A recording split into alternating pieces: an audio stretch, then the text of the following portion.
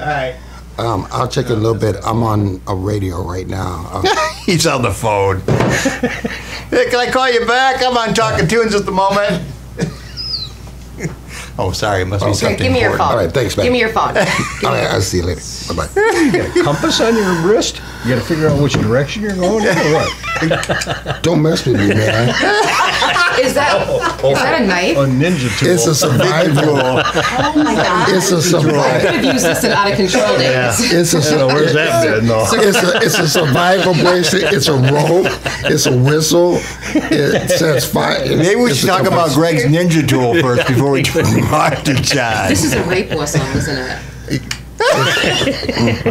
Well, it's me. I gotta make sure nobody tries to. Talking Tunes has already started, as far as I'm concerned. I'm going right here. You got Greg and his rape whistle and his ninja tool.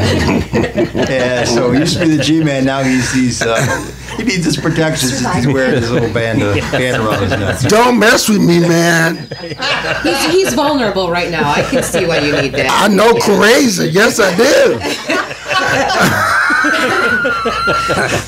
You see the headlines now. Yeah, the headline now. The G-man is in the house. Kathy Ecker in the house tonight. Bam Bam. I'm going to call you Bam Bam. I'm sorry. You know, yeah, I like that actually. It's kind of fun. Really? Hi, Bam Bam. You know you hate it. Oh, no, that's cool. I like it. Now, Kathy and I go back for, God, how many years now? When you were Out of Control? Yeah, how many when I years was first that? started Out of Control, I met you at Papa Top. Yeah. Remember, we went into Papa Top one night. I knew Kathy before I knew your husband Yeah. there. Yeah.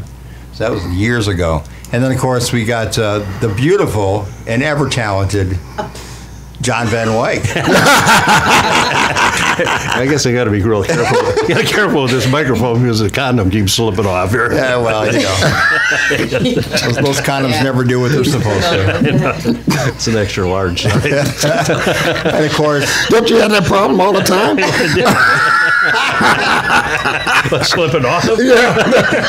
like kids were Stop born. buying the magnums, John. You don't need them.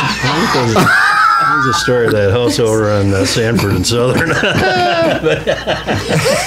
I don't even know what to say to you right now about, I don't know if we should leave or just, No. We got to keep Britta here.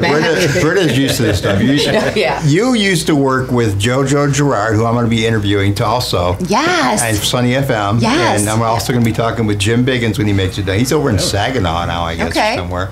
And then, do you remember Mark Frost? I never worked with Mark Frost. I remember of him, but I never worked with him.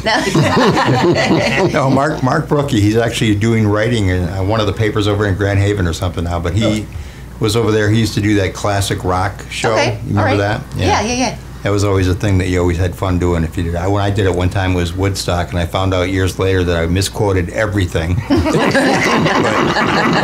nobody called, nobody cared. But anyway, you've been in radio for 100 years yourself. Yes, I have. Seems like it anyway. No, it has literally been 100 years. You didn't start, now see, I listened to you and Jim Cox and Kathy this morning, and you didn't start with the records, though, did you? Playing records. Vinyl. I did, actually. Really? I did. Well, Really? not many. By that time, most of the music was on carts.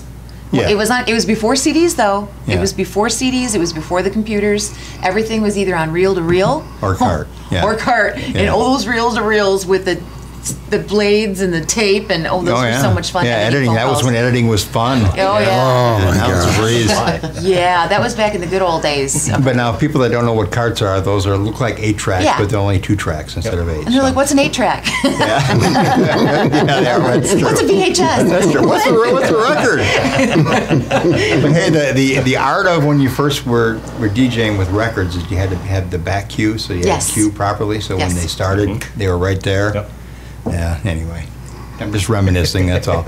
But John, you've got something that you wanted to share with everybody as far as something that's Well, one of the things that that I've been working on, and actually it started at our reunion of Talking Tunes back last summer. Yeah. And a bunch of us got together over at Papa Top's, and we were reminiscing and showing pictures and a lot Great of things things happen at Papa Top, don't they? Well, we went. I mean, the backstory is we went to Papa Top's because we thought we still had some trade left there from 20 years ago. had like $4,000 or $6,000. I mean, we used to, you asked me, you said, where should we meet? And I said, we used to have all of our staff meetings at Eagle 97 over there when Bob Bolton, they worked for trade. Pretty much everything at that radio station was trade. I was his number one trade guy. And so we would go to Papa Tops and the Sandbar and a couple other places in that neighborhood where that studio was. And so I figured I'd go over there and ask Tammy if we still had trade left. You know what? When I left there and went to GVU, I realized that I lost like $10,000 a year in trade. That was terrible. That was one of those. You want to work demoted? You want to work? You want to work this overtime this weekend? We got some new snow tires. The girl Firestone, downtown Muskegon. We always went to Firestone. Yeah, Greg would go out and get a case of oil. What are you going to use that for? He said, I don't know. And some donuts. At least I've got a question. Donuts. And some donuts. But anyway, last summer when we were sitting around at Papa Tops, we were starting talking about radio in Muskegon and people that everybody had worked with over the years, and my history of radio. My Uncle Raul was program director at WKBZ back in the 1930s, and my another uncle Paul was the head chief engineer there for 30 years, and so I have a history of radio in Muskegon. It's kind of in my blood. We all started talking about that, saying, we need to preserve this somewhere because we're all getting a little older, and the guys and the people that preceded us back in the 1930s, 40s are gone, but there are still some people around that still remember working with those folks back in at least in the 40s anyway. So we got the idea, and so I said, okay, I'm going to give the Lakeshore Museum Center a call. So I gave Anishka Soler a call, who's the president of that, and I said, we'd really like to sit down and talk, maybe doing something with the history of radio in Muskegon, because significant of things that have happened that radio has followed. I mean, everything from the old Occidental Hotel fire of the 1930s and Seaway Festival and those kinds of things that happened in Muskegon that really shaped Muskegon. And if it wasn't for radio, boy, it would have been a big void there. And it went back when we had news directors and those kinds of things, and covering lots of different things that happened in Muskegon. So anyway, we got a kind of a committee together, and Oscar came with Randy Crow and myself and Steve Harvey, Steve Harvey, whatever name he's going by today, Leonard Harvey. We set up a meeting back in the September timeframe, and we sat down with Anishka and her curator and her archivist and a whole bunch of other people from the museum. I don't know what their titles were now. And we sat around, and I said to open up the meeting, I wanted to thank her for having us in, and I said, you got to remember, everybody, all the guys from the radio are all A personalities, and we have to limit ourselves to 90 seconds every time we talk. I said, or else we're going to be here for like 2 days talking about stories. And one of the stories that came out, and we got their interest, was all the guys that used to work at WMUS over the years started talking about Mother Mattie Davis. Right. And Mattie Davis is something that I didn't know that much about. I'd heard her name here and there, but didn't realize how significant that Mattie Davis was in the history of radio in Muskegon. That in 1947. Yeah. 1947, here's a 21, 22-year-old African-American woman that weighed about 90 pounds and wanders into the WMUS studio and says, I want to do a radio program on Sunday mornings. But after going to WKBZ, and went to WKBZ too, but they were doing the Berean Church and whatever Christian Reformed church that they were broadcasting at the time. But then they sold out, and it was big money for back then. And so she went and she said, I'd like to do this. And she said, I'd like to do a 15-minute program. And they said, well, you need to go out and sell your own advertising. She said, I already got it sold. Yeah. And they said, well, go ahead and start it. And when she started in 1947, for 2,741 consecutive Sundays, 41 years, she did a Sunday morning program on WMUS and did a gospel program and started gospel groups. And if you talk to a lot of African Americans who were raised in this community, and Greg will vouch for this, and I talked to Paul Billings one day and I said, you ever heard of Mother Mattie Davis? And he said, are you kidding me? I grew up with Mother Mattie Davis. Yeah. And so every kid, every African American kid in this town that grew up in Muskegon knew Mother Mattie Davis. Everybody at MUS too. Oh yeah. Yeah. Tim told me a story about when he was 16 years old and he had to break the window at MUS to get in to do the Matty Davis show live because he forgot his keys. So, and then Chris Roberts we saw over at the lunch thing that we did. I mean, he used to run Matty Davis. Leonard used to run Matty Davis. I used to run Matty Davis in 1990 when I was over there. There you go. Yeah. So I mean, so it's a significant person in history of Muskegon.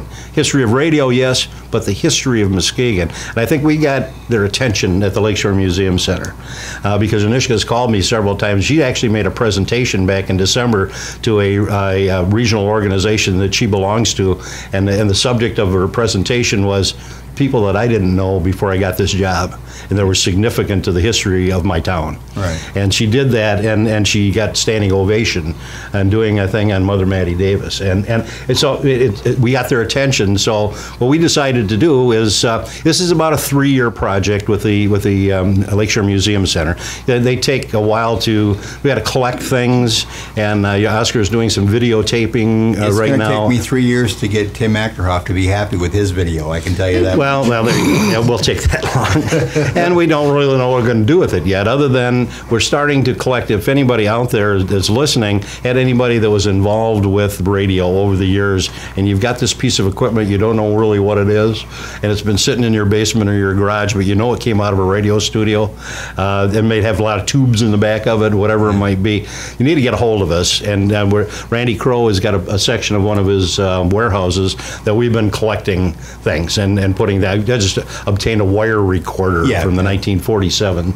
It's actually 1947. I've never seen one. I remember Cliff Martin talking about one, but I'd never seen one before. Yeah, and so we're gonna put together, and again, it's going to take 2 years anyway before we really know where that's going to be, whether it's going to be at the Lakeshore Museum Center on 3rd and Clay, or whether now that they've combined with the Heritage Museum on Western Avenue, that's all under one umbrella.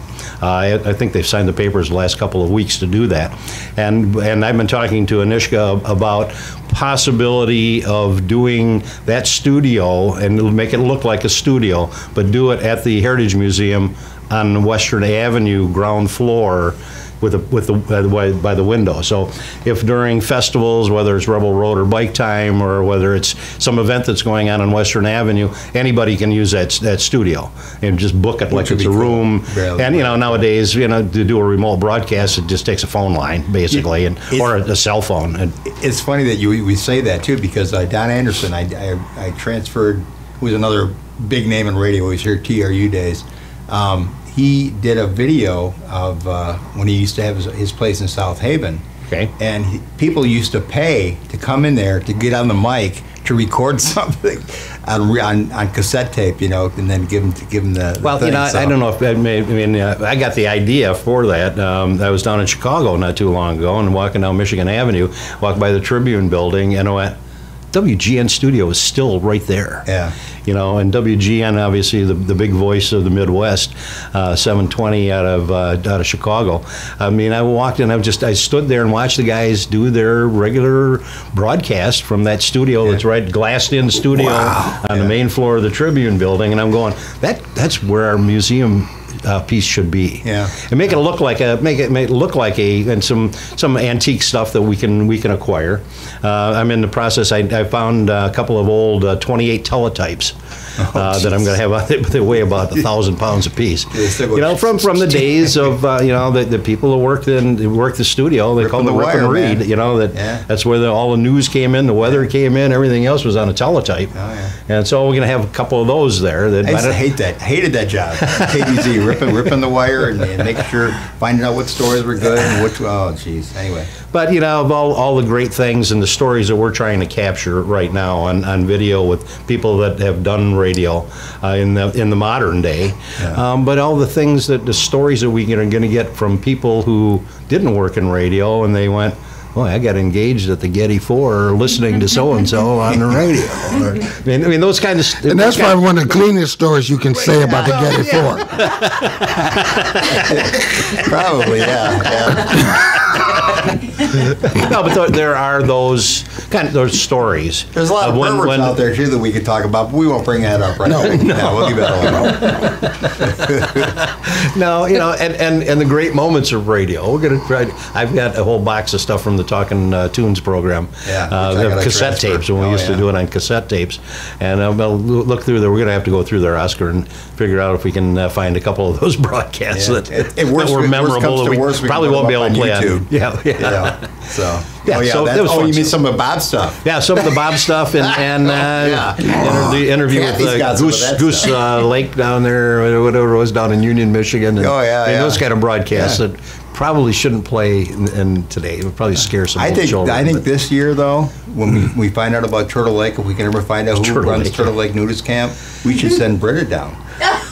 I don't remember whoever that salesman was. Remember that salesman? That salesman went down to nude stock. Renee. Job. Renee. Oscar. Greg wants to do that.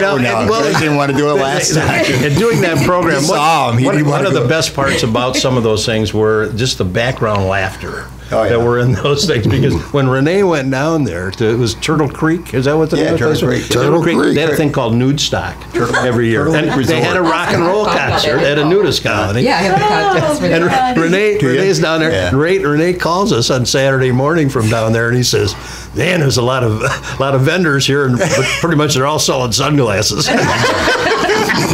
So this doesn't look like the Playboy Mansion. No. More like the Playboy garage. I think their biggest these are like biggest sales item is towels. Yeah, these are like these nudist beaches, clothing optional beaches in the grilled Jamaica, and not in sandals. Kathy found the information on that, so we can set that whole thing up. But the thing about it is, with Kathy, if she calls and Nikki Hoffman answers the phone, ooh, hang up.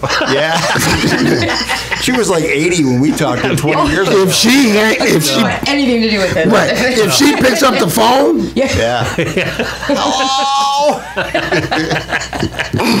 No, I'm on my fourth husband now. Yeah, there were some great things.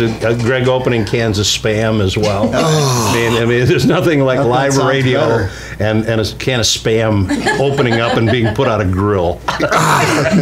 The sound and the smell of that is nothing like napalm in the morning. The worst thing what Renee did, he made the chili out of Spam, and that was we had a Spam chili cook-off in Lakeside. That would be Kids and Hawaiians can't be wrong. Okay, that's right. It's huge in Hawaii. Is it really? Yes. Yes. That's why it's hard to keep things. How many overweight Hawaiians do you know?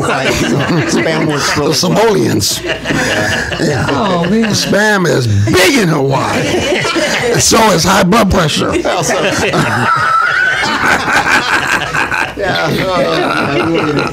I can name some names. We don't even go there. No. Well, so anyway, how do they get a hold of you if they want to get part probably of this thing? the best thing to do, I mean, I can give you my phone number out over the air because I get weird calls all the time anyway. So 231-557-3979. Probably the best way to do that. I've got email. You can find me on Facebook. It's VANWYCK.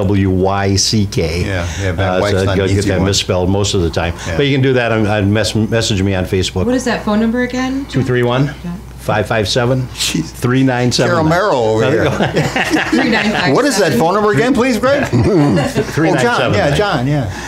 Yeah, I mean that's fine. But and obviously get a hold of somebody here, but pretty much we're getting most of the broadcasters around the Muskegon are in tune with. Talked to Rich Berry a couple of days ago, and over at whatever that company is called, Cumulus. Whatever that company is over there, the other big one, not iHeart, the other one. Yeah. I love to watch Britta's face talking about this. Everybody, the background. It's the crush going on again. I'm telling you, it's like this morning with Jim Cox. They have the crush. No, but pretty much everybody that's doing broadcasting now, as well as community radio here and Shoreline Radio, pretty much know that if you had a question and somebody says, "Hey, I got this piece of equipment," or it's us out in the community as well, and you're talking to somebody you know that was involved with broadcasting and saying, "Hey, you know, all that equipment used to. What happened to all that stuff that came out of 97?" Mark knows now, but he'll tell. I think he probably will. So one of the interesting things that I did when I was still working at the phone company, I was a member of the Michigan Association of Broadcasters. I did go to when they opened up the radio history exhibit at the Michigan Museum in Lansing. Yeah. And we had a big opening reception and everything else. And I was walking by there, and they had a WGN studio, or what's the one in WJR? Okay. At WJR studio that they had they had to have things made even to make it look like the studio. And I walked by there, and I said, "Wow, that's the board we're still using at 98.3. With the big dials on it. Dials, Remember the big dials? Yeah, those were impressive. That was a piece of antique broadcast equipment. Yeah. But some of that stuff's got to be around somewhere, because that's the kind of stuff that, I mean, Cliff Martin never threw out anything. No. I mean, people that worked in radio, especially the engineers. I mean, the engineers are the ones that always took stuff home because they were afraid they weren't going to be able to find that part. You know, weren't they? Right. Yeah, Well, they all tell you they've got probably boxes of vacuum tubes. Hey, there might be some stuff at the old, remember the old MUS studio out on Giles upstairs. Road? Giles Road upstairs, Upstairs. We got to figure out a way to they're sneak saying- in there. We're gonna get Britta in black clothes, and she's gonna I sneak live in right there. I There you live- go. I could walk there from my house in All my right. black clothes Well, there you and be a ninja sneaking in there. Ninja Britta. Britta. Probably let us Have a little mask on. Sneak in. Yeah, I could do that. I could walk from my house there. Britta, I have to That'll bring a work. Wendy. the X Factor. The X Factor. Bring a little red wagon. Wag a little radio flyer, and you put all her stuff in there. You know, She'll be Britta's going gonna look along. like Catwoman. Okay, Britta. This, like I call her, the golden goddess She'll of put, radio. she'll put little whiskers on Yeah. her. And she'll go in there. She'll be all set. Oh, man. You That's can't fun make Britta stuff. ugly. It really is.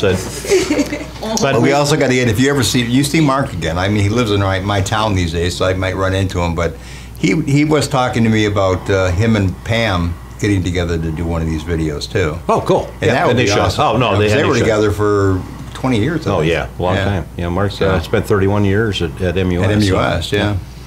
So. And good, yeah. As a matter of fact, I'm going to see him next week. So Yeah. So, and Mike Murphy, I'd be nice Yeah. to get hold of him. Yeah. I haven't seen him. What is Mike Murphy doing now? I don't know. Nobody seems to know. He's gone. Dan Vandermine, I know he still announces the Mona Shores games. I but, love that Dan Vandermine. Oh, yeah. I like to love get him, too. I mean, Dan's got some stories. He can make a few up, too. So. well, yeah, sure. Can I ask a question? Sure. So last Friday I had the privilege of. This isn't the Jim Cox show. You can ask whatever you want. Okay. All right. Back to you, Kathy. Back to you, Kathy. This is Really? talking to you. Just jump in. Okay, awesome. Okay, so last Friday I had the privilege of having lunch with you guys Oh, and that was fun. Chris Roberts, and I met, and all these voices. I'm surrounded by these voices from my past, from my teenage years, listening to nonstop. You know, it was just so cool. And you have a great radio voice, you know, and even Jim Cox. When I'm sitting here with him in the mornings, Yeah. I'm like, I remember that voice. So are here's you my guys. issue. You guys, you played great music, but you guys were the reason all my mixtapes were ruined. Okay. So what do you all have against the last 35 seconds of a song? It's called posting, man. If Is it? if you weren't a good DJ, you couldn't post a Do you know song. what really hurt is when, you know, I'm in my bedroom, my little recorder, and I just luck out in time to press play and record with those two buttons at the same time, and I get the whole beginning of the song, and I'm like, yes, only for it to be ruined by someone chiming in with the Tarzan yell. And, you know, That's when, but yeah. back in the day when we used to post, we didn't have anything that said how much time was left or anything else. We just had to did know it. the So you didn't do that on purpose? Because my husband and I thought, yeah, Bob we and I, did it on thought maybe it was a purpose. conspiracy No, we did it on against purpose. mixtapes. Radio airtime is at a premium, and you got to cram in as many words much as you possibly Yeah, can. yeah. So when you've got like a 12-second intro and maybe like a 10-second outro, you're going to cram as many words in as you Okay. possibly can. That's cute that you think people making mixtapes in teenage years I want to did. hear that. Yeah. I'm just kidding. Kathy- You were awesome. No. You and I grew up together. I know. We went to the same elementary I knew you school. would. We shared the same mixtape. Okay. Yeah. Jeez. You know, something that was so cool because Britta and I, we lived by each other. We grew up together in middle school, but back then it was junior high. Yeah. And Reese Lakton Buffer Junior High, they had a lip sync, and she, with your girlfriends, you were Axl Rose because you know this. You What? You had this long hair, and yeah, she had the long straight hair with the bandana, and they lip synced to. It was And we won first place. I'm gonna Thank you very I'm gonna much. find that picture. I have that Oh picture. my Oh yeah, we gotta post that one. I will big time. find that because Oh my gosh. oh, it was great. It was great. What you said? No. I'm gonna Kathy find knows it. way too much about me because we grew up together. So Maybe she should do the interview. Okay. Well, I tried this morning. Yeah. We gave it our best shot, didn't we? yes, we did. We'll take a quick break. We'll be back with more Talking Tunes. You gonna stick around, John? No, I'm heading out. Oh man, you're leaving already? Oh yeah. Yep. All right. Anyway, so, bye, John. Anyway, we'll be back with more Talking Tunes after this. I'm too. You're two. Okay, you're good now. Okay. You're so hot. It's because I'm hot. You're so hot, G. No, he is. He's so. Gee, you're I hot, love man. like to me because Bob like he was good looking when we got married, but I think he turned 50 last year. I think he's like way hotter now than I don't know He if that's is. daddy issues You are or if hot. he is hotter now. But I'll take it either way. like, but my favorite thing, I love it. Like, well, at the basketball games and football games when he's broadcasting, he's got his foot up on the ledge, calling the game. You know, I'm like, you're so good looking. Just like, look at the stud in me. All right, Talking Tunes, we're back, and we're all talking about how hot Bob is. Bob, so glad you could join us. It's hard You're so not to hot. talk about. Too bad y'all missed it, I know. but You're so hot, Bob. Ooh, We'll have to- baby. Just looking. I wish this was directly at you I wish this from was the radio mic here. only though. I might get away with it. Unfortunately, that's there to contradict what has Yeah, been we said. got cameras, man. We got cameras on. Yeah, I know. Britta keeps trying to push her way out of them, but yeah, we got cameras on. I'm like, I didn't know. Come on, Britta. Get on over You know, here. get over here. Get in Does the Bob crowd. make Get you in the crowd. uncomfortable? I Now, noticed you sliding farther away from me. He does. He makes some people uncomfortable. So the great announcement is that we have two new players of the Talking Tunes right here. We have, of course, the lovely Kathy. Boom, bam, bam. Yeah. You don't like that. No, I do actually. You Is that, do not. Is that She because doesn't of like drumming that. or just because I'm Well, yeah. kind of blunt? And, Oh, She can also be heard here on 100.9 on mornings. in the Monday mornings through with Friday. Jim Cox. Yeah, Yeah. I'm so sorry. I think she can be heard. Yeah, she once in a while she can be heard. She was heard this morning with Britta, We had a great time this morning with Britta. Yeah. and that's our other member of Talking Tunes now that is hanging around as long as she can until somebody smart hires her. These new people. Yeah, awesome. So, and then of course Bob, he's been around forever, and G-Man forever, and myself forever. So we're just the old guys. It's three We got these forevers. two What does that beautiful- equal? We got two beautiful women here, so that's even better, right? Yeah, Actually, we got three because we got one hiding around the corner over there too. The production woman. The Production woman, assistant. yeah, the picture taker. All right, so who do we want to start with first, Bob? You want to interview? You should interview Kathy. I mean, you guys are married, right? So I mean, it's no secret. Come on, you guys, no you guys have been secret. together, and you know, even though you and I had this bromance, I think you two should pretty much talk about. Bromance. Yeah. Well, Britta and we kind of talked about this morning. You know, Bob and I, we make a great partnership. We're a team in life and marriage and raising kids, but not board games, card games. Negative. Definitely not Pictionary. Yeah. Anything to do with artwork, typically, there draws a dividing line. A game night. Bob and I played Pictionary one time, and he does hold a bachelor's in art from Michigan State, which many people don't know. And playing Pictionary with Bob, the timer runs out. He's still shading. He'll draw a little line, but then shading, and then Yeah. oh no, erase that. Okay, no, that's all right. And then keep drawing. There's just not enough time. I'm a realist. What can I say? I always thought I was a good drawer until I played Pictionary. I looked at my drawing, and I'm thinking, what the hell is that? Yeah, if you don't know what you're drawing, Yeah. your own self, Yeah. it's going to I be still tough. remember it was a school bus that's so easy to draw. I don't need tires shaded on a piece of paper. And Depends on what neighborhood you grew up in, and what the pencil buses look eraser like. marks, literally. That's true. Yeah. But no, I love Bob. I'm his biggest fan. He's my biggest fan. And well, let's true. talk about your biggest Let's fan talk over about- here. I mean, she's like I say, Yeah. I've known her since Out of Control. I mean, you guys have been together for how many years now? Well, we got 27. we met in December of 1991. Yeah. Oh. Engaged 3 months later. Yeah. Married a year and a half after that. So you do the math. Cammy came along a year after that. 26 plus years of marriage. Yeah. Wow. Yeah. That's pretty good. Yeah. Got I me feel like we should be singing the Love Boat or something. You know, no, I mean, Come on, Greg, you can do it better than I can. No, I can't. Not this voice. It wasn't always storybook. I mean, Bob had a lot of maturing and growing to do. There's a few. There's a few pages missing out of the storybook. They've been ripped away, and I always say, if I died now, he'll make a perfect husband for somebody. It would be a shame if I died now, because all of my hard work would, somebody else would get to reap the benefits. Then what Because would she you, trained him well. and what would Jim Cox do? Try to marry Bob. new partner coming in on. Jim Cox has Bentley. We all are very aware of that. Talk.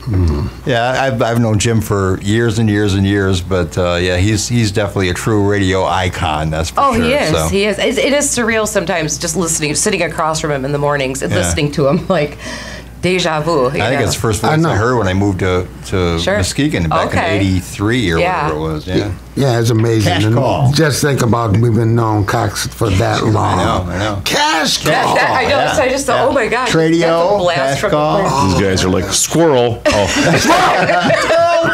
What were we talking about again? Oh yeah. Oh yeah, I'm sorry. You're in. And back to you, Kathy. See, that's what I'm saying, Kathy. This is one where- of those things where you just jump in. Yeah, because more like last Friday at lunch with you guys, all the Type A radio guys. Yeah. What I'm getting really good at now, especially I have to do this with Jim as well. I have to see him, his body language, so I know when he's going to finish a sentence or take a breath. When he takes a breath, I can jump in. Just like Friday at lunch, I'm waiting for somebody to take a breath so I can jump in and be heard. Well, you're heard now. Tell us about the amazing Kathy as far as her career. When did that all start? Well, her musical career started around the same time I met her, really. I mean, she'd been playing drums since she was 14, so I met her a few years after that. But as far as when I first met her, she was playing with the Aquinas College big band, the jazz band. That's right. I've known you long. Oh yeah. Then you know Bob. We go back to the Oh, yeah. prickly pear. Oh, yeah, you guys. Yeah. Yeah. That worked there. Did you really? You worked there? Squirrel. Okay. Yeah. Bob is the calming force for pretty much everything, every situation. Yeah. It was the Sunday night jam sessions. I was the hostess. Wow. Well, I already knew you because Yeah. we've known each other since birth. Those Sunday night jam sessions were great. I mean, so my parents started taking me to those when I was 15, so I had only been playing drums for a year, and thank goodness for veteran, patient musicians. It is the first place that I ever sung a solo song. Really? Come on, Out of Control was patient with Greg for years. Well, I know if I wouldn't have No, they weren't patient. They were scared. Out of Control. I have made a lot of connections and really got my start in the community with Out of Control. So if Greg would have been a good drummer, I would have never got a job. Ow! Hey, I didn't go that deep. I can see Emily laughing in the background. That kind of hurt about right there. But No offense. I'm kidding, but I don't know. Anyway, not. but Let's go back. Let's go back a little before that. Yeah, Kathy. No, I think I need to explain the good drummer. We're going to get to that. 'Cause I have an opinion on that myself. But before that, King Bee and the Buzz Tones. Oh, yeah. That was like her first professional gig band. my auditioned for them to be the lead singer. again, thank you for sucking. No, not to be the drummer, to be the lead singer. Oh, really? You know, my first professional gig. Lead singer? Yeah, Okay, I'm sorry. Go ahead. no, that's Sorry, okay. Why would Paul need a singer? Yeah. Did he really? Because Did Paul you really? sang all the time, didn't he? Yeah, Paul sings. He I never I'm knew surprised he was Paul even needed entertaining anybody that. besides himself. Yeah. Well, the thing was that they thought that they would have a singer, but Paul, Yeah. he's bigger than life. Oh yeah. No, And his style, the blues that Paul plays Yeah. is totally different blues than. and I love him. I love him. Oh, I love him. great. Great. Guitar. So how long were you with King B and the Buzz-Tones? 3 years. 3 years. But my first professional gig with them opened up for the Marshall Tucker Band. Oh, wow. I was 20. I would just turn 21. I was 20 or 21. It was before we got married, and I still remember what I was wearing, and I loved the Marshall Tucker Band at that point too, and I could have puked right before going on stage. It was the craziest. That was when Summersall was on the other side. They On had the that lake. little trailer. Yeah.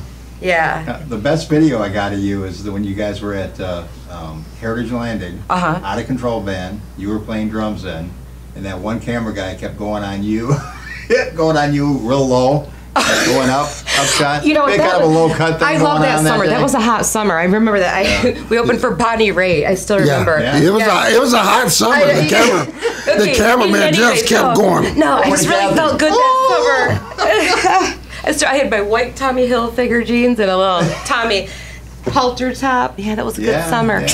Yeah, anyone wants that, I can sell it to you. 1995. 1995. She still has it. I still got it. Anyway, I'm sorry. Well, that was the evolution from King B and the Buzztone to Out of Control. You know, before that, well, this wasn't professional. I was with the Lockenside Highlanders. Do you guys remember those guys? The Kilts, the Scottish drum and pipe band. Remember? No. Yes, you. Oh, wow. Did you? My problem is I'm so old. Well, I was 14, and it was St. Patrick's Day, which is huge for the Lockenside Highlanders. And, so we went to the West Side well before Schweifler owned it. And I'm 14. I thought, well, I look cute, my little kilt. I had no idea what I was kind of sheltered, no idea what I was walking into. And this regular sitting at the bar gave me $2 to buy myself a beer. And I was so scared. That's all he gave you the money for, right? Yes. Yeah. Here, sweetheart, buy yourself a beer. I kept that $2. So technically, that was a professional gig. I guess. You got paid to play that day. And back then, Tim Jones was my drum teacher, and he's the one who remember Offhand? He played it offhand with Mad Van Oh Bevelen. my gosh, And, that was great. Sax player. It's on the tip of my tongue. Glenn Perry. Glenn Perry. Glenn Perry, yeah, and he was in that band. They were I loved- fantastic. Weren't they? They were jazz fusion, and they played on WBLV. And that was the band that all musicians went to go watch. Yeah. And see those guys. I mean, wow, phenomenal musicians. It was just cool music, and so Tim Jones, I just adore him, and yeah, he was a great drum teacher, but to take interest in young students, to get us involved in the Lockenside Highlanders, and it was just. And it's amazing because I worked with Tim Jones. Where did you work with him? Everywhere where we could. Teaching? You weren't a student though, right? I'm sorry. I was a student about like 2 sessions, and he just said, "The hell with it." So Out of Control. Out of control. Where does that come from? How did that happen? Well, Jeff Olson,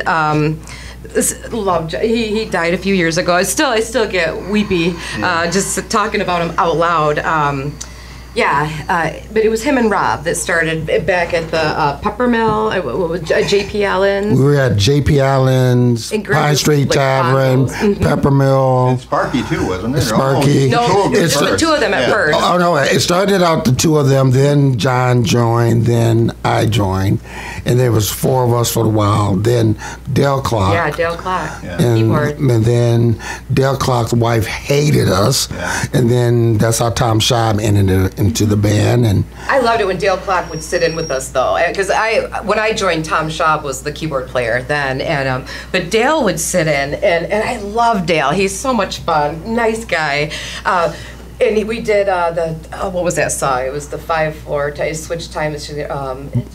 Moondance. Moondance. Yeah. That was his standby. That was his standby. Yeah, and that was, I loved it. That was so lounge lizardy that It was kind of a Bill Murray thing. Oh, It really was. yeah. We did that at my father's funeral. Oh, really? Yeah, doing the visitation, everybody left.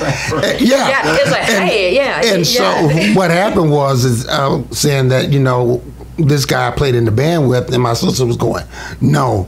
So he went to the piano and started playing and singing the song, and I played the drums, beating on the piano. Wow. And yeah.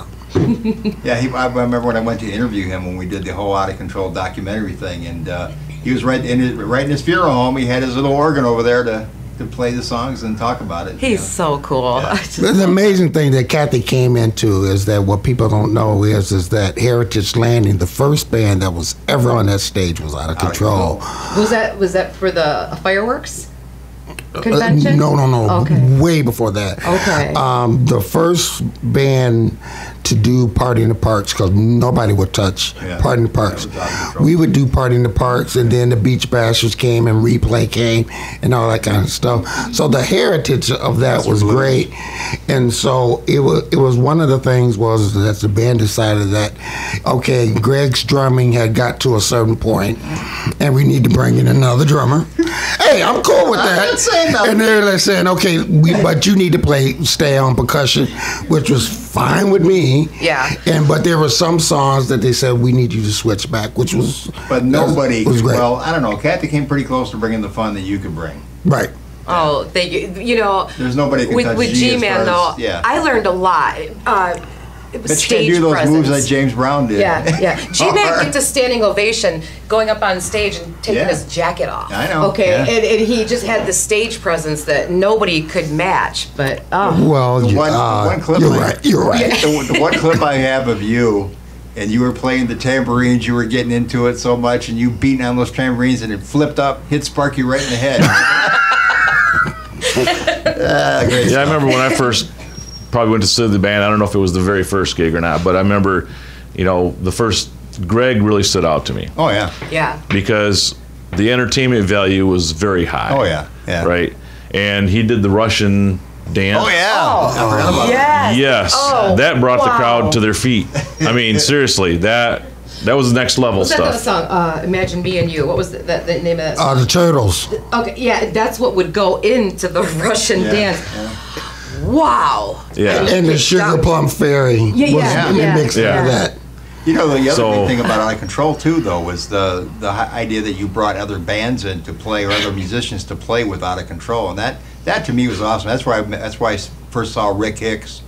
I mean, amazing guitar player, Rick Hicks, and just so many people that came in. I'm glad you said that.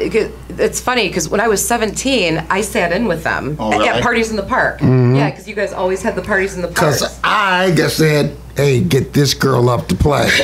Well, and that was so cool. But then Good it was job, when Jake. I got us to join. My husband and I, we went to the Beardsley Theater, up the second gallery level. You guys were playing. Oh, you were playing on the third floor, the Out of Control anniversary party, night before Thanksgiving, and I sat in. And I hadn't seen you guys in a long time, and then I could see what I was up there playing. I could see Rob Schweifler peeking around the corner. Like, who is that? Yeah. That's not Greg. I'm just kidding. But that was a legendary. Yeah.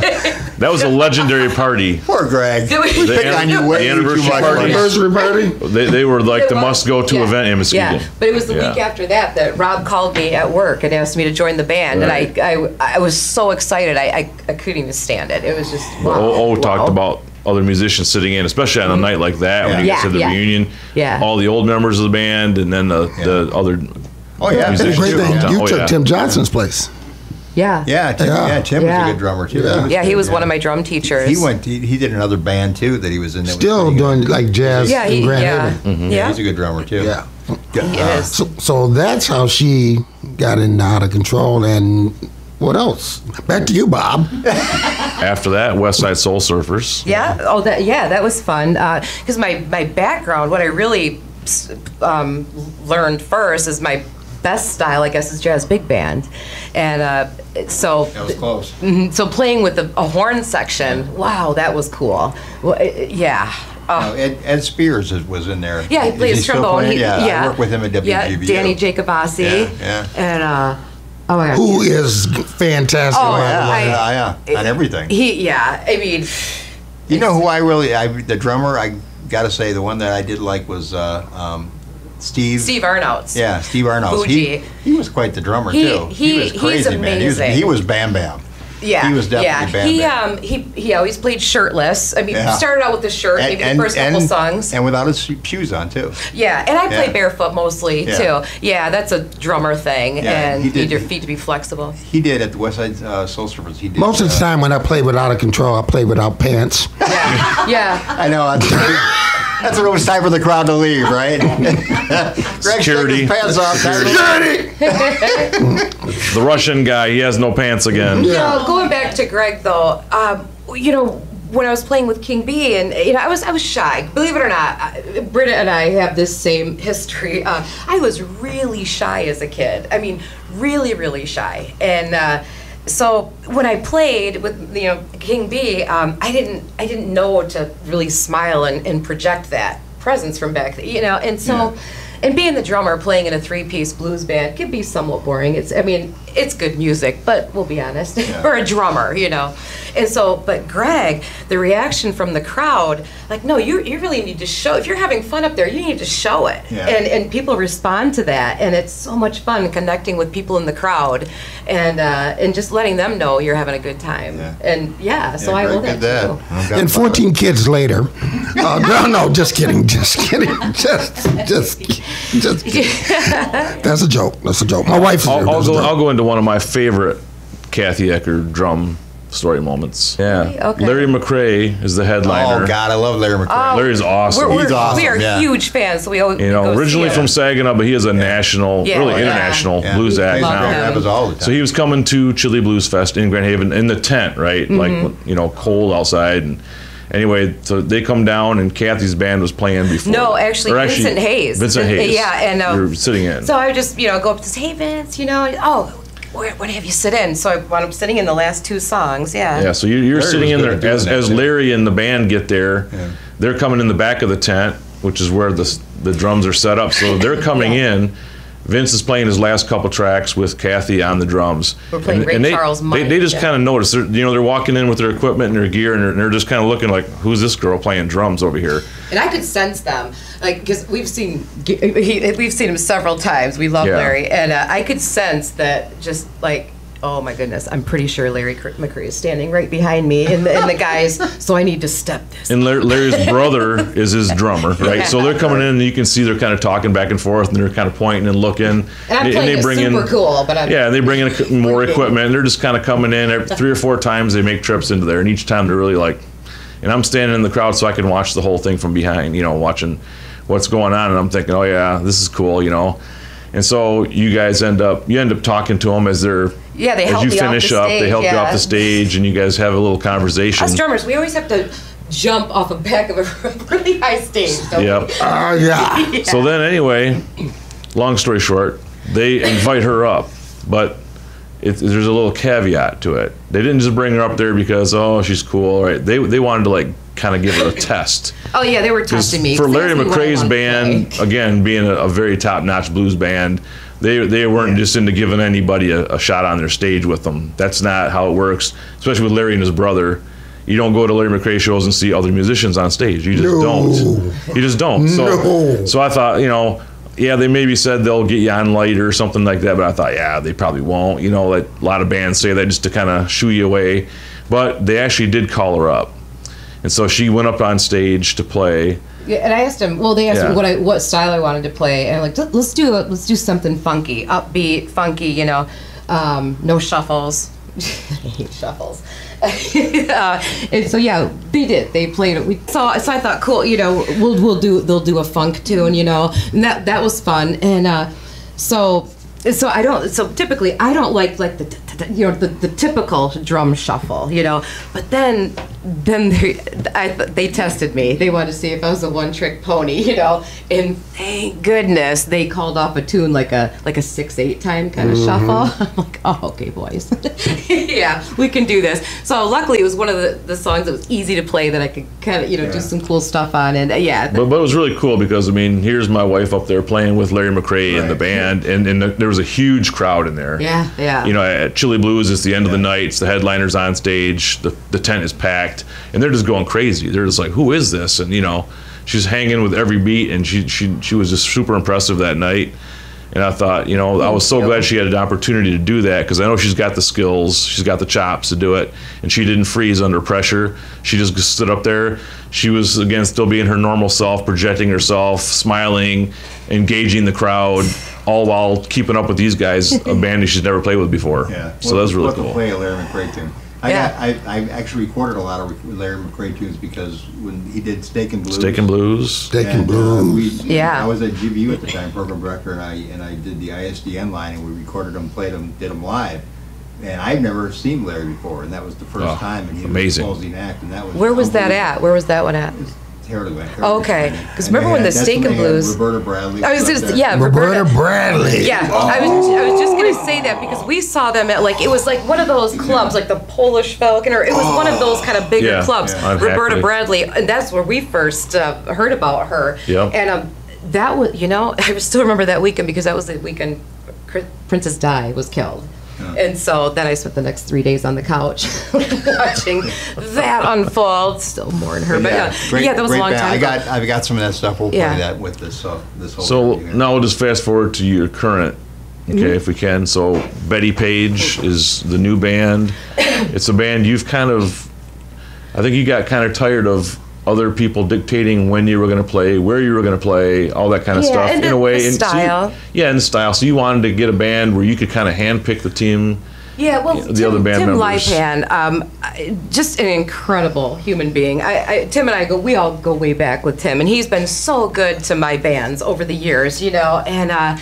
It was at it was a Pound Buddies thing, like once a month on Sunday at the Watermark, and so I was in the house band for the Pound Buddies gig, and he was there, and he heard through the grapevine I was starting to put a new band together, and I just had myself and Will Rock at that time. He didn't know I only have me and the keyboard player, and so he came up to me and he was booking for Bike Time when it was at the Fruitport racetrack, and he said, "We need someone to open for Leonard Skinner. I heard you have a new band. Do you guys want to play?" I'm like, "Yeah, we want to play." So I got home that night, made a list, like, all right, and the first people I had, John Merchant was my first choice. And if you've never had a chance to see or hear John Merchant, the guy. You guys went to school together. We went to school with John. Fantastic guy. But when I hear a band, I love the energy, watching the energy on stage, and John Merchant he lives it, and you could tell he loves what he does, and he's played with Dutch Henry for years, and he's had a solo act. But John was my first choice, and he said yes, and so then I knew the rest of it was cake, and we booked. That was one of our first gigs together. And not a bad person to open for in your first gig either. I know, Leonard Skinner. And I had a new appreciation for them because, the reputation. They're older than we are. Yeah. No, don't play Freebird, Yeah. And let me tell you, those guys rock. Oh, yeah. Wow. Oh, they're hard-working band. Yeah. Was the keyboard player still living then, or? Yes. Yeah, okay, yeah. Good. It was a great band. Mm-hmm. I mean, with the brother taking over and everything, great band. Yep, Johnny Van Zandt was walking because we actually played Rebel Road the night before we played Bike Time, and Johnny Van Zandt was walking by. I think my greatest memory of Kathy is that she learned how to scam quickly. From the teacher? She learned how to scam quickly, and she would perform and put all her energy into the show, and then after the show was like, I'm so tired. I never said and that. It was like Princess, so we gave her the name Princess. She did get that nickname. And so we would have to take her drums down. No. That was Sparky that gave her I just wanted to get off the stage and start drinking again. I wasn't tired. I could have loaded my own drums. I was trying to say it nicely, but no. But loaded her drums, Princess drums up all the time. Yeah, What did Tim Lipen, when he started talking about him, he used to introduce the band. What did he say? The Pound for pound, the biggest band around. The most dangerous band. The most dangerous band. That was it. Yeah. Amongst other introductions. Yeah. That was one of the That was kindest. one of the ones that did a lot, though. Tim Lipen. Well, he's done so many things. Yeah. Well, Still does. He does. Still He's the does. reason when Santana was at Heritage Landing, why Santana decided to go with other singers, because Tim and Tom. Oh. I'm just kidding. Not really. I'm just kidding. Anyway. Now, Well, we'll talk with Britta. We got to take a quick break. And We're then gonna go to. hear. But first, before we do that, we're gonna hear a little Larry McRae. Yes. Oh yeah. All right. Talking Tunes. All right, Talking Tunes. We're back once again with the amazing. We're gonna talk about the amazing Britta now. Oh, And that, you two have a kind of a love relationship going there. It's a love fest. A love it is a fest. big love fest. yeah, I we love love each Kathy. But now Britta and I both go back to the Sunny FM days, way back with JoJo Gerard. And were you there with Biggins or no? I was not. I so- was not there. I got there at the very tail end of when JoJo was there, right before he left to go east. Okay, now everybody's that's Sunny FM. If it was Sunny FM I'm at the sorry, time. the new, It was the new Sunny FM. Yes. For 5 years, it was the new Yes. Sunny FM. Yes, I was Yeah. there right at the tail end of that before they turned it into just WSNX. So, that's where I got my. Well, I started at Rock 101, and I was just an intern running in traffic because that was when they were doing wacky morning show bits. And Now, who was it? Was this Gene Gregory? Gene Gregory. I remember Gene, And yeah. Mark Fury. Yeah. You remember those guys? Wow, that's a blast from the And past name. they were having me run around was in a great traffic. I mean, literally running around in traffic and doing beach hits. And I was the gopher in the morning. Yeah, Bob Literally, knows I was about taking the Gene. van to get washed, and Yeah. and I was there for about 4 months doing that. And then Bob Goodrich, who was the owner of Goodrich Broadcasting at the time, was Right. over there by the drive-in movie theater. Pulled me aside one morning. He's like, "Kid," in the way Oscar, the way he talks. Yeah, he pulled me aside a few times. Kid. Quite a few times. Now I know you've never done your own radio show and you're just an intern, but kid, we need you to fill in doing the midday show on Sunny FM just for a couple weeks, and that turned into over 6 years. Yeah. And then Did he ever send you to Lansing? no, He sent me to Lansing a couple of times after I had No. like 1 hour of sleep. But yeah, thank God he didn't make me drive all the way to Lansing. But right around the time, by that time, I got married, and I was expecting my first child. And literally the week I was due to have my baby, Bob sold the Goodrich radio stations to Clear Channel. yeah. So I'm like, I'm never going back. I'm gonna stay home, be a stay-at-home mom. I'm gonna stay at home. That's all there is to it. This is the perfect time for me to quit. Well, the general manager kept calling me while I was on maternity leave, and he's like, come back. I'm like, no, I'm really gonna be a stay-at-home mom. He's like, bring your baby to work. So I did. I brought my baby to work, and at the time, the radio station was kind of a ghost town. I mean, there was hardly anybody working in the building. So I had a whole couple of offices to myself that I could have a little nursery set up, and my baby. Actually, I gave people prizes if they could hear my daughter in the background. I'm like, if you hear my daughter cry, call me now. If you're the 8th caller, I'll give you movie tickets. So How old is that daughter now? she is 20. Oh my goodness. Okay. She is 20. Okay. Now, didn't Bill Marshall work with you back Yes, there? and to this day, my daughter knows of him as Uncle Bill. Yeah. Aw. Uncle Bill, and he called her Little Wilhelmina Yeah. because his name is Bill. He called her Little Wilhelmina, and I'm like, okay, Bill, she's gonna think you're her daddy, but you're just Uncle Bill. You're Uncle Bill. So yeah, she still knows of him as Uncle Bill, and she's Little Wilhelmina, and now she's off at school to be a dentist at Hope College. So There you go. she's all grown up. But anywho, so I didn't scar her too badly by bringing her into the radio station. You know what I mean? It didn't scar her too terribly. Well, I got to tell you real quick about bringing kids in the radio station. When I was at WKBZ, my kids were little, and I did the overnight shift. And to entertain them, I gave them a ball of socks to throw up in the air to see if they could catch some bats. So there you go. And I think I scarred them for life. But anyway, Oscar, wow. they caught a couple. It was quite a big. Yeah. Anyway. Not even a coloring book, nothing. Just I'm like, wow. There was was a time when I was at. Just go for the rabies right away. There was a time when I was at MUS and I showed them the candy machine. The candy wouldn't come out, so I figured a way to get it in there and get the candy out. Well, I went back on the air at MUS, and I'm doing my shift, and I go back to the break room where the candy machine was, and they had every candy bar and everything out of that machine. Anyway, I'm sorry. No, it was a great place to raise my daughter. Except for me, unless I was the dad, then different story. They would have loved you, Oscar. Yeah. But no, and so from there, I was with the same company for all those years. They just kept changing names and owners. Yeah. And then, of course, Clear Channel morphed into what we know as now as iHeartMedia, iHeartRadio. The devil.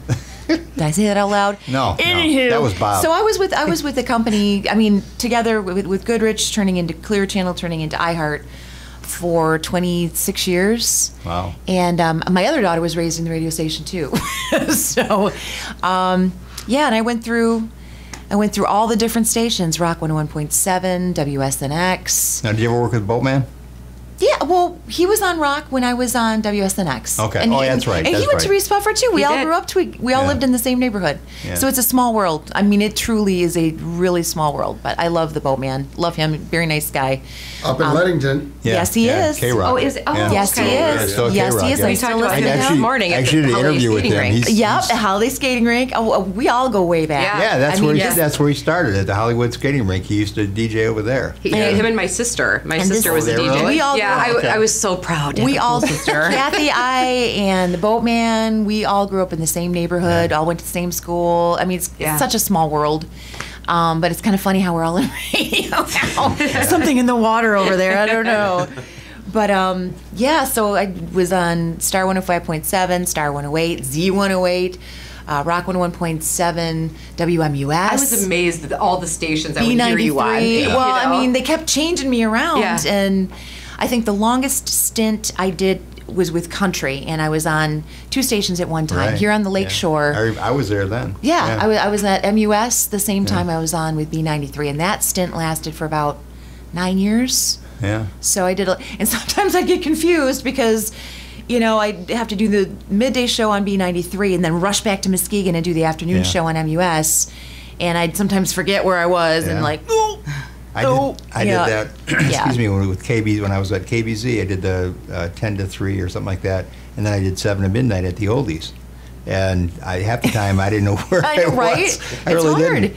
It's, you're working from 10 to 3, then you're working 7 to midnight, and it's like, okay, Right. It gets to be a bit too much, especially driving back and forth. Sometimes, and then I was doing a lot of concerts too. I was hosting a lot of concerts over in Grand Rapids. Everybody wanted you to introduce them. They really did. Everybody did. Come on. Yes, you, Bill Marshall, and who else was it? I think just kind of you and Bill Marshall were the ones Britta that. and Bill. Bill is the best, though. The bow. They asked him a couple times too. And Dixon. Oh. Yeah, Mark Dixon Country. Yeah, of course. But there were a lot of shows. I mean, the country has blown up. I mean, really blown up. And there are concerts like everywhere. I mean, big artists. I mean, some of the people I could tell you I met that weren't really anybody at the time, I would blow your mind. The Zach Brown Band. I busted him. He was walking his dog out in the parking lot, letting his dog go poo in the back parking lot. And I go, hey, you can't do that. He's like, oh, I'm so sorry. And he walked up and he introduced his dog. And I said, I'm sorry, I didn't mean to bust you. He says, yeah, my dog's been on the tour bus too long. And I'm like, I'm Britta, And he's like, I'm Zach Brown. I'm like, oh, and I'll be introducing you in about 10 minutes. Wrap that dog up, put it in the trailer. So, but I mean, people like that were just getting started who are now mega stars. Little Big Town. I mean, I met the girls in the bathroom here at the MUS studio. I mean, I didn't know who they were. Yeah. Dirk Bentley. Wow. The nicest people. Country music. They are the nicest people. They are truly. very, very nice, down to earth. And the fans as well. And the fans are very loyal. Very, very Yeah. loyal. So, but it was kind of a lot because driving back and forth to Grand Rapids 2 or 3 times a day was getting to be That's too much. a lot. Oh, But yeah. I know love my about job, that, but that was yeah. a lot. Yeah. So we're listening to 100.9, MuskegonRadio.com. And of course, you've heard this voice going for several minutes now, but we'll reintroduce her for those of you who are just joining in on the show. Good idea, Bob. Britta Cleveland is who we're talking to. And again, she really needs no introduction. So professional. Wow. But I wanted to jump in here anyway because we've kind of taken Britta from the halfway point of her career to the end, but now we're going to go back to the beginning. Oh no. So we're gonna talk about you, of course, you guys have already referenced this a couple of times, but growing up in Reese Puffer area, and I know off air we were talking a little bit about some of the difficulties you had when you were growing up, which really make it even more impressive to what you accomplished later in life. But let's talk a little bit about some of the struggles you had early on. Well, it all started on a cold March day in Hackley Hospital. No. I broke my mama's tailbone on the way out. And that's a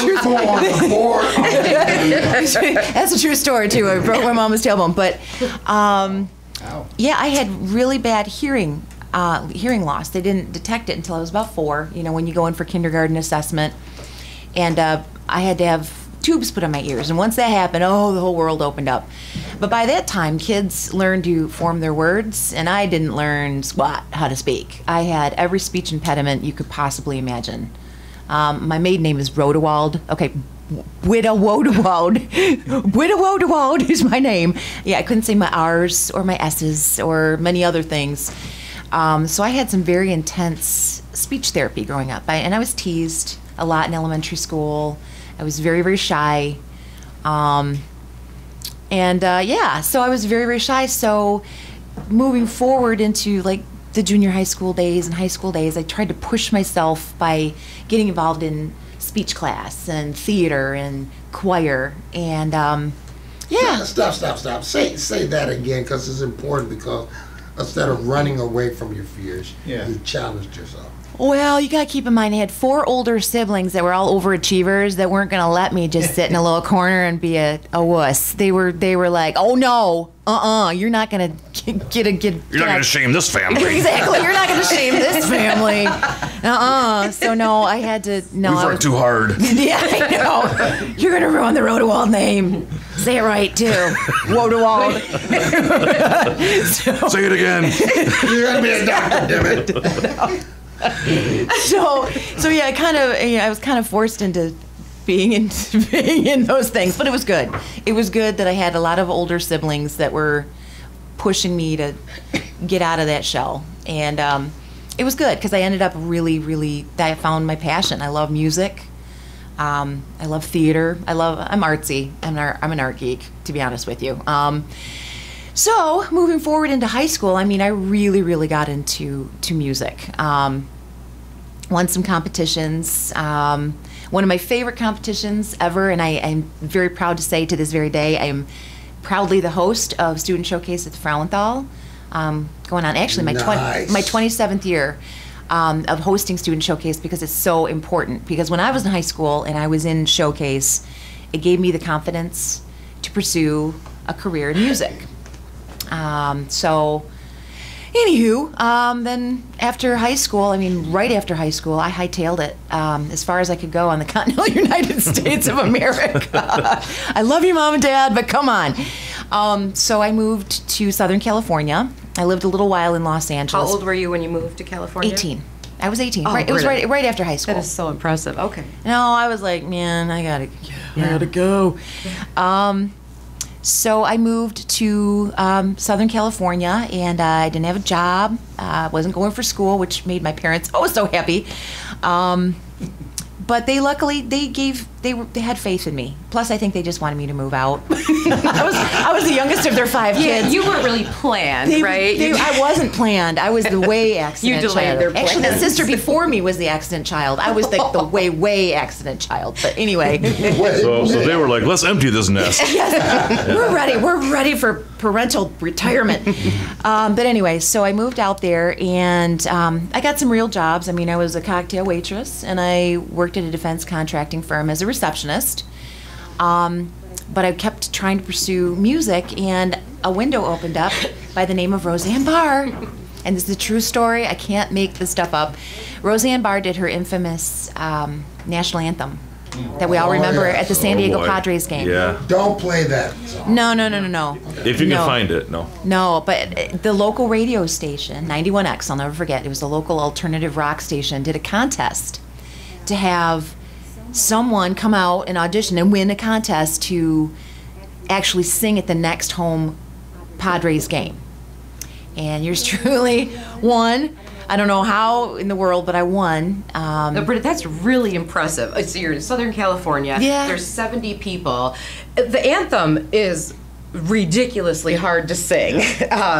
Yeah. For you. Well, it's more nerve-wracking because you're usually in front of people when yeah, you're doing and it. you don't want to it's mess nerve-wracking. up, but a good singer can't sing that properly. No, Many of them. seriously. Yeah. And, It was a slow day in and San you- Diego. Forget the words, or forget the words like Christina Aguilera. Oh, but, yeah, you know, yeah. Yeah. I've done that before. But anyway, it was so that was all the stars lined up for me on that, and because that opened up, because the baseball season is a really long season, and they need a lot of national anthem singers. 81 home games. And they kept calling up. They're like, hey, you feel like singing a game? And my roommates and I, we were broke. So, of course, you get free. I didn't get paid. I was just going to ask if you didn't get paid. No, Okay. no, but you get free tickets to the game, and they were Yeah. usually really good tickets. No hot dogs? I was no nachos. We got free parking and tickets. But that was cool because we were a bunch of broke kids living in an apartment together, and my roommates loved it. They'd come and cheer me on, and so I started singing every couple of weeks. I'd sing at a Padres game, and then fall rolled around, and this one touches me because I love Lou Rawls. You know who Lou Rawls is. Oh, yeah. You'll never find. Okay, Lou Rawls.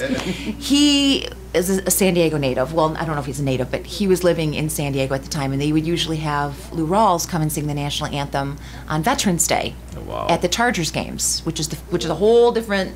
It's a whole different ball game. A whole different ball. It's a whole different ball game. And it was Veterans Day, and San Diego, as you know, is a really militarized city. I mean, big military, okay? So Veterans Day is huge. Well, Lou Rawls was suffering with cancer. So they probably called a bunch of people, but they might have been out of town, so I was the last person on their list. So they called me up and asked me to sing the national anthem on Veterans Day for the San Diego Chargers and the Denver Broncos. So that went into another. Then I started getting noticed as the national anthem singer. So I started singing for a lot, like the Marine Corps annual not 5K. They're not 5K. The big one. What's the big one? Marathon. Okay. I don't know. I'm not an athlete. They're Marines. A bunch of Ks. The big one. The really big one. But I started. Don't say a bunch of K's around me. Oh, gee. You had to go there. Okay. Oh no. I'm a little sensitive. 26.2 miles. 25K. That's what we meant to say. Yeah, they're Marines. They can run a lot more than 5K. So 25K. anyway, so I started doing a lot of military events out there, and so on and so forth. And I kept running into the same radio station guys. I never thought to be in radio, okay? I really didn't. But I kept running into the same dudes. And they were the same original dudes that held the contest after Roseanne Barr. They're like, hey, why don't you come to the radio station and do some commercials for us? And I'm like, Yeah, especially if they talk like that. hey, everybody. Hey. And it was really fun because I wasn't getting paid. I mean, I was just coming. They were getting free labor from me, but I didn't care. My roommates thought it was cool. I thought it was cool. I was getting to hang out at a radio station every once in a while. And one of my first things I had to record, and I think it's so funny, and I'm gonna try to do it, recreate it for you, because keep in mind we lived on the Mexican border, and our transmitter was down in the Baja Peninsula of Mexico, so highly populated with Mexican people, and I have to sound like a Mexican doing the top of the hour call letters. I can't wait for this. 91X FAM Baja California, Mexico, and I just felt like it was my first thing. Here We're I'm all like- on the edge of our seats just watching her. Here I'm this Dutch German chick from West Michigan. you do that one more time? Trying to sound like a Mexican person. Do it one more time. I gotta hear this. 91X FAM Baja California, Mexico. See? Oh, I'm like, really? Really? Señorita. ¿Dónde está el baño? Por favor. Dos cerveza. taco, enchilada. You know, and I'm like going, oh my gosh, I don't even speak Spanish. I didn't even take Spanish in high school. And this is like running, like, I mean, you could hear it in Mexico. I mean, Mexican people were listening to this, and I'm like, this is a crying shame. They're gonna know. They're gonna know. They're gonna know. The gig is up. But anyway, so I started doing just little cheesy, little stupid things like that for the radio station. And I was bit by the bug. So then it's kind of tragic, but not, because my dad is still alive and kicking. I love my dad. My dad got really, really sick. He was diagnosed with colon cancer. By the way, this is my little public service announcement. Make sure to get your regular colonoscopies, because he just went in for his regular colonoscopy, thinking everything was fine. Full-blown cancer. It had spread all over his body.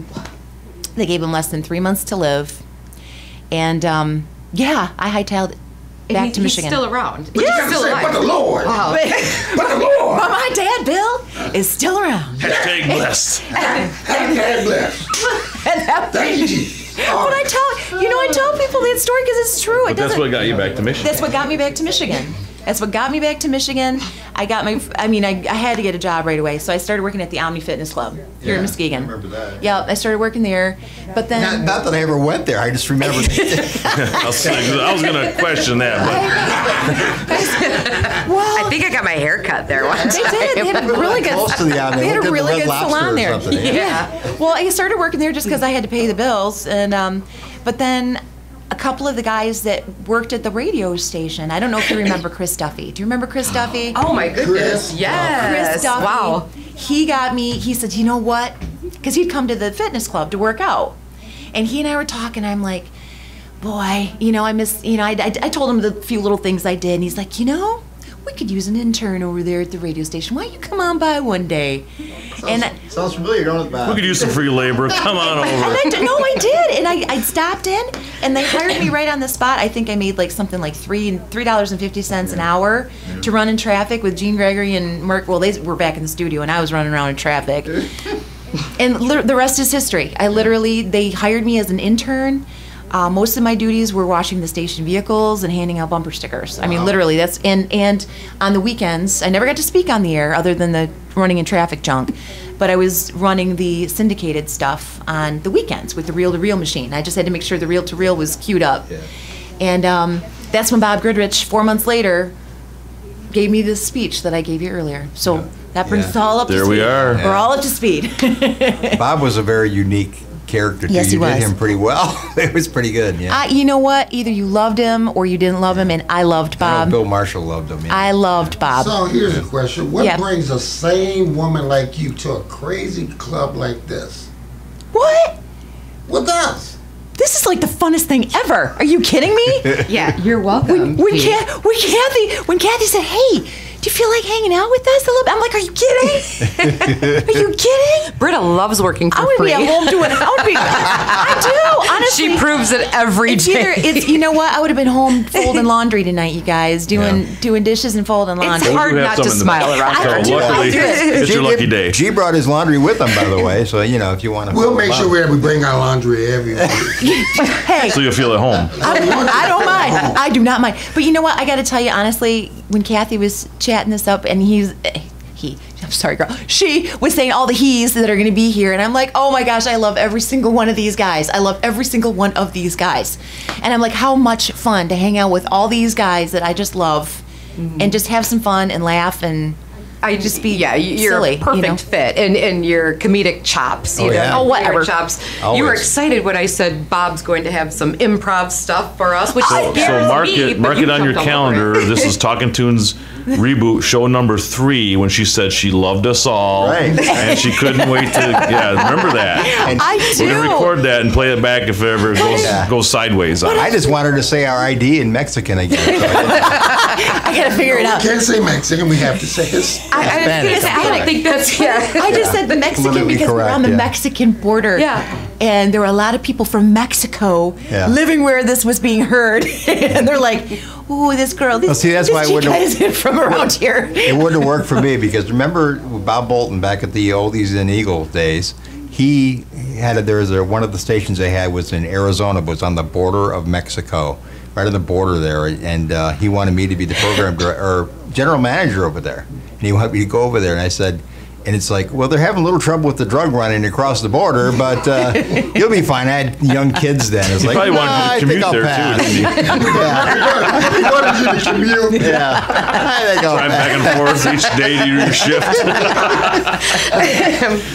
They're having a little trouble there, but yeah, they have. And then Terry was telling me, my wife was telling me that they had underground tunnels and stuff going through there. And it's Oh, yeah. Oh yeah, I think I'll pass on that Oh, job. yeah. Thanks, Bob. Yeah, great job. No. You'll chop it with him.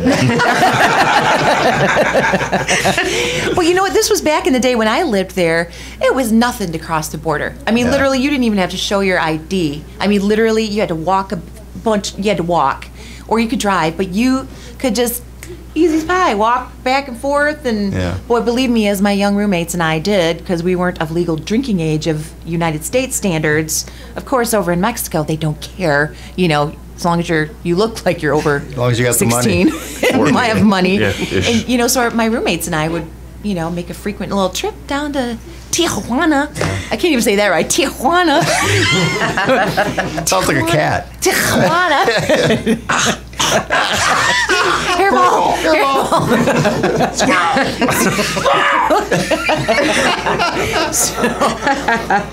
Okay, we're gonna take a quick break. I think there's more of that story for Britta though too. I think there's more to come. But anyway, we'll take a quick break. We'll be back with more Talking Tunes. Talking Tunes, and we're here with Mr. Greg Roberts, who is going to do the top 10 list. Okay, please note that I wrote this up in 3 minutes, okay? Were you on painkillers? Okay, it's time. Always on I see nothing painkillers. on his jacket, yeah. It is time for You're Too Old. Okay, are we ready? Yeah. If you think Instagram is a breakfast cereal, you're too old. Okay, before you complain about your parents' music, and now you listen to your parents' music because you don't understand any of this garbage that is out, you're too old. I'm not even sure I understood what you just If you said. spend 75% of your time watching politics and complaining, Kathy, you're too old. That was number 8 if you're scoring at home. Number 4, if you think the show 48 Hours is about a show about between the next time you have to poo, you are too old. Number 5, if you think that a selfie is what you get looking at the computer at night, you're too old. Number 6, if you record the ball dropping on New Year's Eve and you went to bed before 12 and then watched it the next day, you're too old. If you go through all your children's Facebook posts like a CSI agent or forensics officer, you're too old. Number 8, if you're wondering why Taylor Swift is got Woman of the Year, or better yet, music, Taylor Swift, you're too old. Number 9 for men. Men, if your thumb is now larger than your dinky do, you're too old. And number 10, women, if your bra size grew because of gravity, you're too old. And that is the top 10. And that's the way I Can I see have some it. of your painkillers, please? What do you have in Hey, wait, Now, the come wife on. came in here worried about you. She wasn't sure if you were going to make it. You know that? Hey, I wrote that in 3 minutes. Now, come on, that ain't We can that ain't tell. not bad. We can tell. Yeah, Bob, yeah. check I would have that guessed pocket 2, over there. but I was kind of thinking you wrote it in 2. let's take another break. Okay, break time. Let's take another break. Talking Tunes. Talking Tunes, we're back. And Mr. Bob, you have something special for us today. That's right. This week on Talking Tunes, we're going to have a little trivia, celebrity trivia. So now we've got Emily Roberts has joined us, Greg Roberts, Britta Cleveland, and Oscar Osbo, of course, sitting behind the turntables and the new. He's behind the ones and twos. You know, we're just pretending there's still turntables in our world today. Yeah, we barely have speakers. So the way this is going to work, the 4 of you are competing against each other. I'm going to have 6 facts about this celebrity. And after each fact I name, if you guys want to pull a guess out there, you can just say stop, and then you put your guess in. If you're wrong, you're done for that particular round, for that fact. You have to wait for the next fact to come out. So at this point in time, we have no money, we have no prizes, but there may be punishments. Wait a minute, some things never. We can't afford punishments here. Some things never change. So the first fact is I was born August 9th, 1963 in Newark, New Jersey. You gotta say stop first. Oh, stop. Oscar. Bruce Springsteen. All right, I'm out. No other guesses. So you're still in it, though. Oh. I began singing in church as a child. Stop. John Bon Jovi? Wrong. Nice try, Britta. Third fact. I became the first woman of color to appear on the cover of 17 magazine. Whitney Houston? We have a winner. Now, wait a minute. She didn't say stop. She did. Oh, She was did? off She the was mic like- she was quiet. at the time. Okay. She did like Mary. Emily Roberts. So that was our third clue. Stop, please stop. The three that were after that were she signed with Arista Records. Okay. And at age 19, her first two albums both reached #1 on the Billboard charts. And she is the only artist to have 7 consecutive #1 singles on the U.S. Billboard Top 100 chart. Yeah. But could I not should know dance that, worth a too. lick. Yeah. So Emily Roberts is our first winner I wanna of dance our with somebody. celebrity trivia. Congratulations. Yeah, she Now, wanted when to you dance said with somebody, she was but born in dance lick. '61, I mean, I don't know 63. why. 63 In Newark, New I should Jersey. have not said why All right. I said Bruce Springsteen. But Round 2. Okay. Round 2. All right. I was born May 9th, 1949 in the Bronx, New York. What year? May 9th, 1949. Neil Diamond? Incorrect. I dropped out of high school to pursue a Brooklyn music Roads. career. One more time. I dropped out of high school to pursue a music career. Stop. John Cougar Mellencamp. It's a great guess, but you're wrong. That's way long. Yeah. My first two bands were The Hassles and Attila. Wow. I'm pretty good with music, but this is stumping me, man. You're good. And we're playing along at home, too, I'm sure. So they're Yeah. probably yelling at the radio right now. Probably. Both guys are dumb. Clue number 4 for this individual. I released 13 studio albums with over 150 million records sold worldwide. Wow. No 49, guesses. 1949. He's from New York. The Bronx. With this stop. Frank Sinatra. Incorrect. No. Clue number 5. 49, that wouldn't work. My breakthrough album, released in 1977, was called The Stranger. Stop. Rod Stewart? From the back row, incorrect. The He's from Stranger. England. Oh, it was in England. I missed that. No, I said Frank Sinatra in 49. I mean, he was born like, Way what, older than 23 or I something? said John Cougar. we've only got one clue left, and there's probably people out there dying right now I that know, you guys right? don't know this. My first marriage was to Elizabeth Weber Small, but my second marriage was to a supermodel, which lasted 9 years and produced daughter stop. Alexa Ray. Billy Joe. Correct. 49. 49. Yeah, I don't know what the heck I was 49 thinking was with a- Frank, but yeah. So, and we will keep a cumulative scoreboard. So Emily Roberts has 1, Oscar Osbo has 1. We'll do this again next week on Talking Tunes. Oh, okay. We're done already? We're done with that. Come on, man. Really? More. You got us all You got to warmed leave them up, wanting man. more. That's right. You got to keep tuning into Talking Tunes to get more stuff like this. If you don't write in more, you get top 10 list from me. That's right. We're taking a break on Talking Tunes, 100.9 FM, WFFR, and online at MuskegonRadio.com. We're back with more in just a moment.